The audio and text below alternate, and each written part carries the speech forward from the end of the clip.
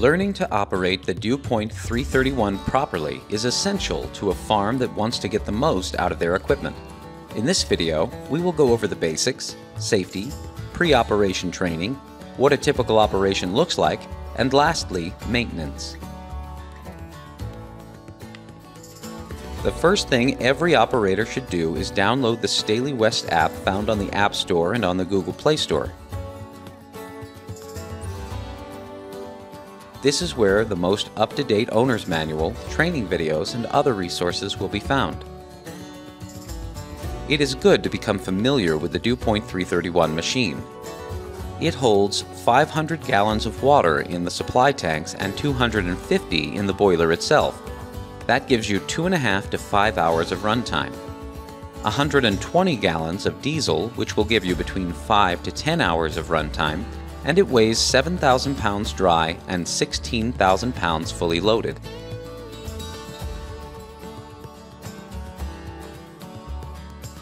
The 331 is very safe.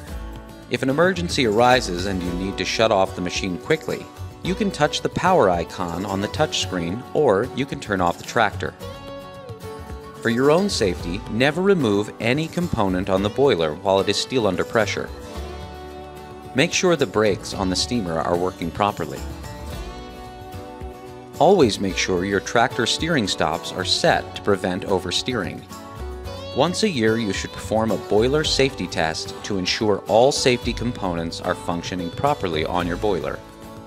To ensure a healthy boiler, only use soft water or reverse osmosis treated water in the boiler. Make sure you also add half a gallon of boiler guard chemical each time you fill up your water tanks.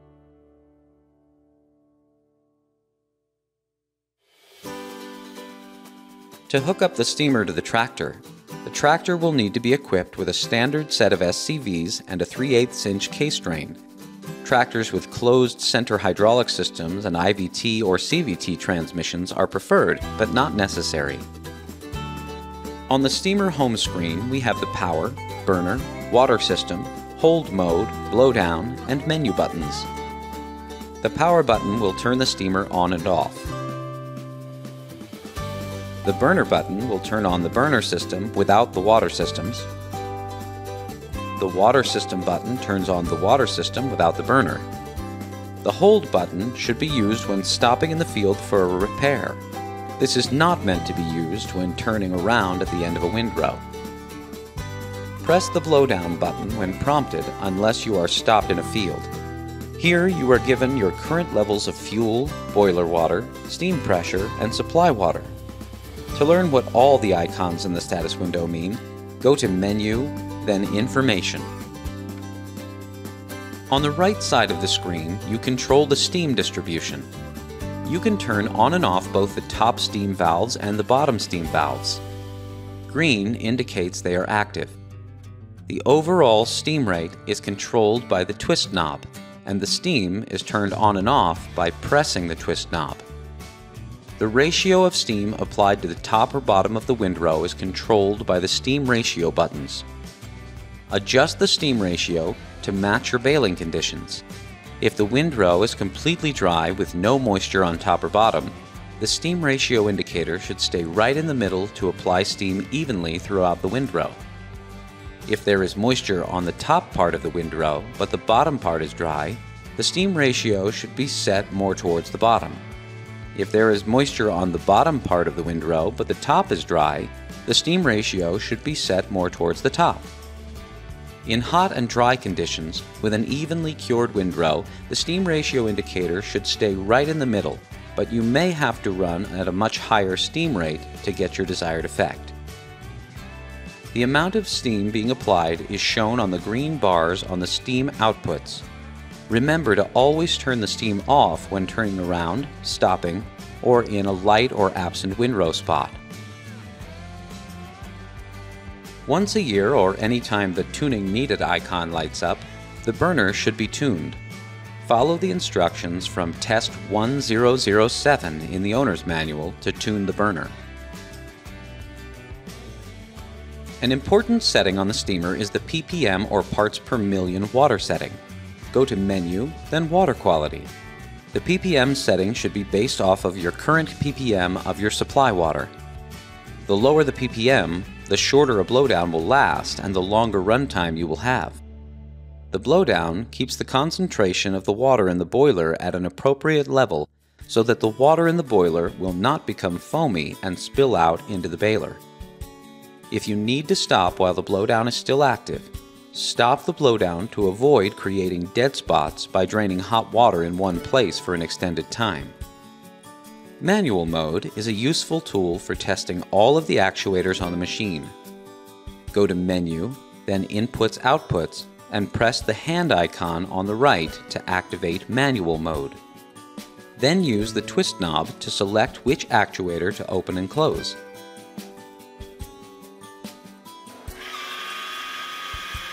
You can also activate the fan and the water pump in manual mode.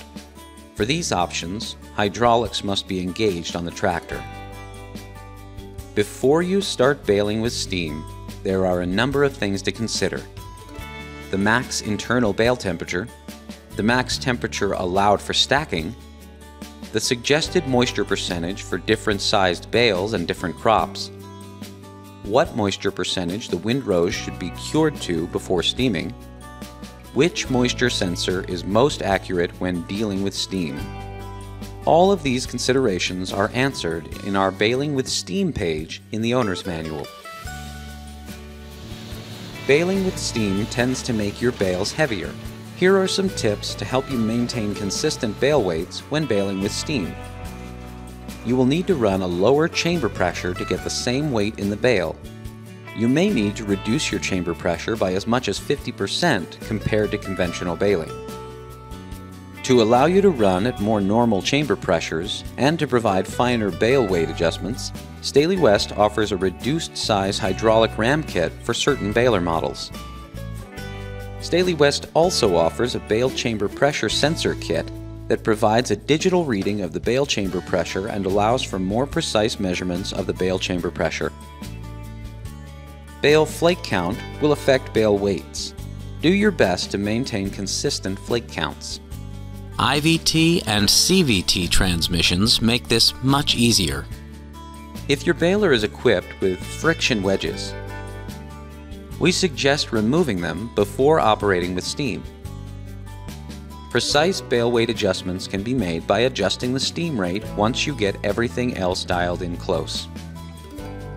We recommend using the Gazika moisture sensor because it is most accurate with steam.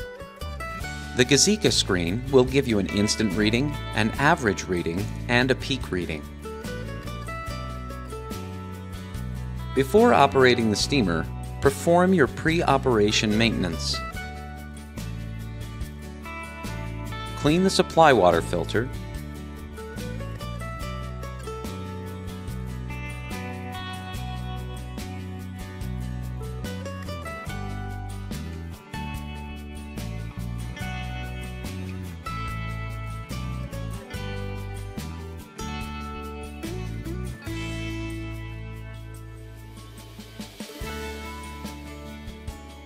open boiler drain valve for 10 seconds,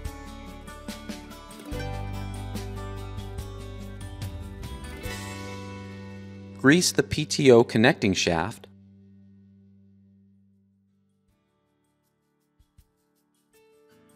inspect gauges, sensors, and sight glasses.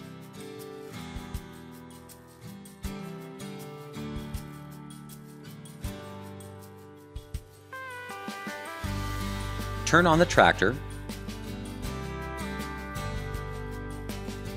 engage the steamer hydraulics,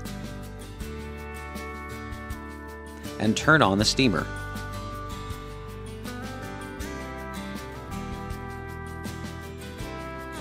The steamer will automatically go into hold mode and the steam purge will open for 15 seconds. Wait for the startup sequence to finish and the black checkmark to appear.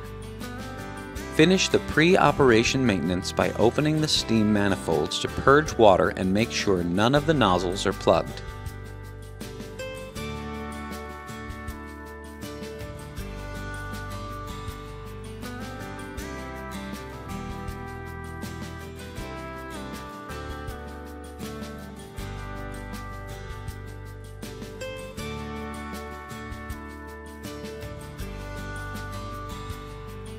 begin baling, check the windrow, set the steam ratio,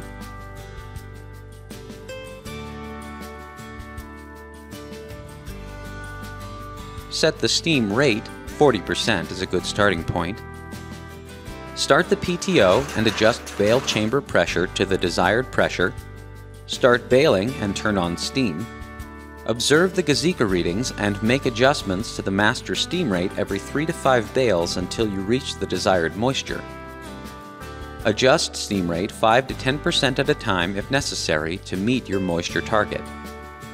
Now adjust bale chamber pressure to get your desired bale weight. Allow 3 to 5 bales between adjustments. Remember, bales will tend to lighten up during the first 15 minutes of baling as the baler warms up. You will likely need to increase chamber pressures periodically during this time. Adjust the steam ratio indicator if the windrow conditions change. Every so often, you should visually inspect your bales to ensure you are getting the desired effect. When freshly steamed bales come out of the baler, they will feel soft and spongy. Don't worry, the bales firm up as they cool down and they stack excellently. If dark spots or wet flakes begin to appear in your bales, consult fault condition 2003 in the owner's manual to find the possible causes. Remember that you are responsible for how your bales turn out. When you are finished baling, perform the post-operation maintenance. Purge steam through the baler hardware nozzles at 100%. Clean off the steamer and baler with compressed air.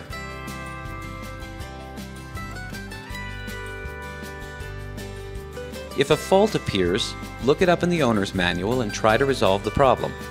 Call your dealer if more expertise is required. Once a fault is resolved, reset the fault by pressing the Reset X button.